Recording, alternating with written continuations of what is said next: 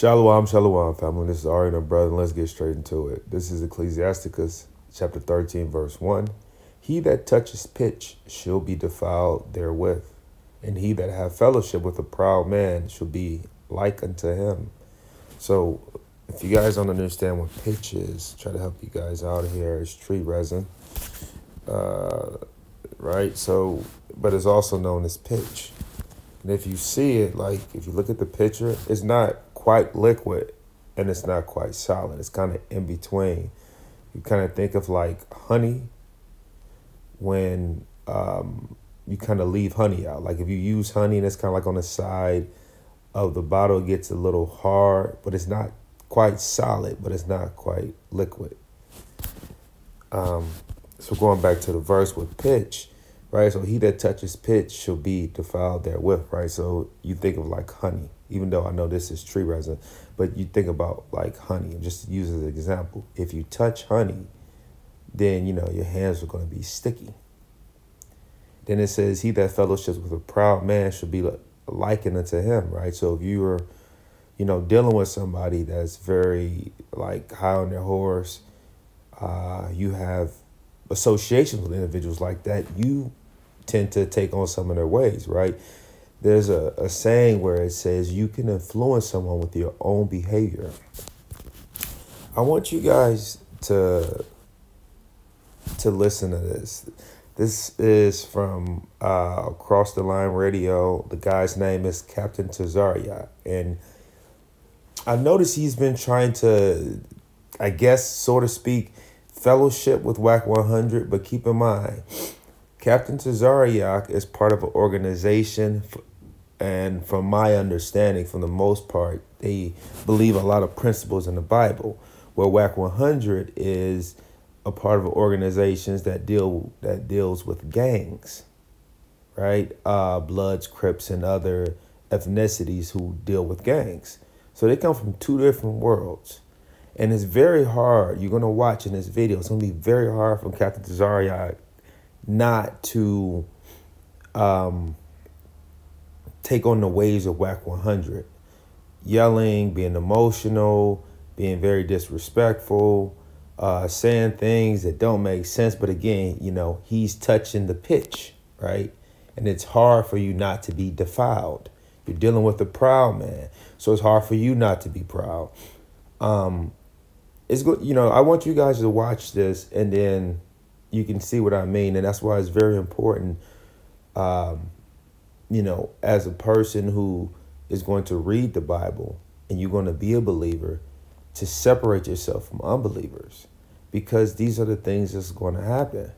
And it's very sad. And I understand that I just want to say this as a disclaimer. His reasoning for speaking of Captain Tazaryach, his reason for fellowshipping with WAC 100 is that he can reach those people. But I just, you know, from what you see, you can obviously see it's just not a good thing. You fellowship with people who have like minds. Now, if they come over to you, it's different, but you don't, you know, like, I'm not going to say, well, I'm going to let you guys watch it and you can make your own observation. This is Ari and brother. Thanks for tuning in. No cat, unless you. I don't have no war with nobody. Listen, what y'all talking about inside, I can't doing wartime shit though. I can't speak on anything inside of a prison because I've never been in. I can only speak on what I can only take. I'm glad you said that, Cat. Right. Cat. 85% of my weight come from prison. It's the niggas in the prison that call the dogs, and the niggas that been to prison that's on the street that carry it out. You understand what I'm telling you, bro? I do. I understand exactly what you're telling me. The mentality is here. Corey Key coming in pretty much. Because even in New York, he's gonna tell you what that darkness was like when them brothers. How you think the blood even started in New York? They was on them so tough, them niggas had to do something to identify as one. Okay, but with all that said, what we're talking about is you was Muslim, our body.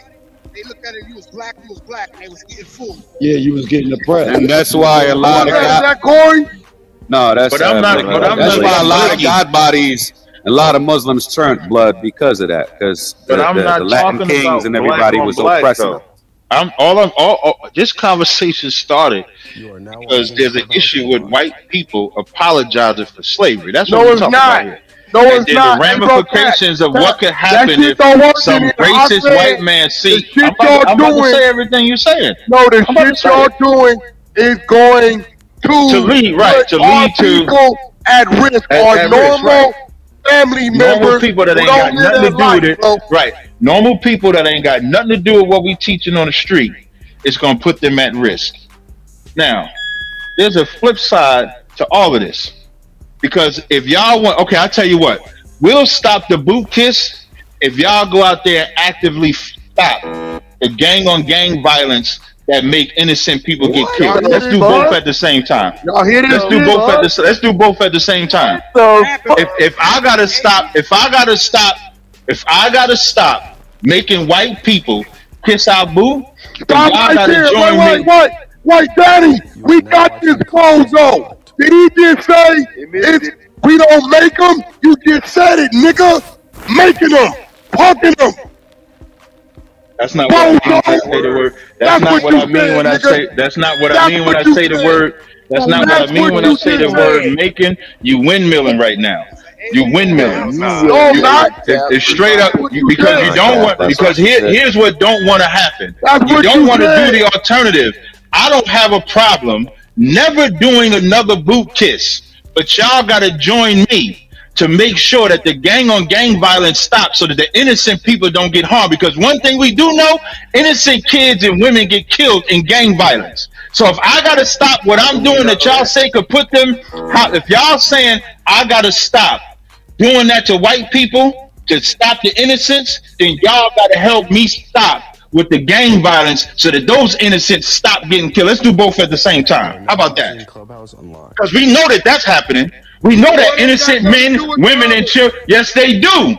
Because you saying this is war. You saying I don't know about war. You saying I don't know about the prison war. So let's stop that because you know what'll happen if we stop that? If we stop that, black people will live again. What I'm telling you, black people will live again. The Hebrew Israelite is not strong enough to hold the front if they get out on our people, bro. Once again, so now let's say if the Israelites ain't strong enough to hold the front. Let's say that. What y'all should do is the skill that y'all got to war with each other that's harming innocents. Let's take that skill and train each other up so we ain't got to harm each other. Let's do both. It's always different when you try to make brothers come together, huh? Aria, no brother, thanks for watching. Shalom.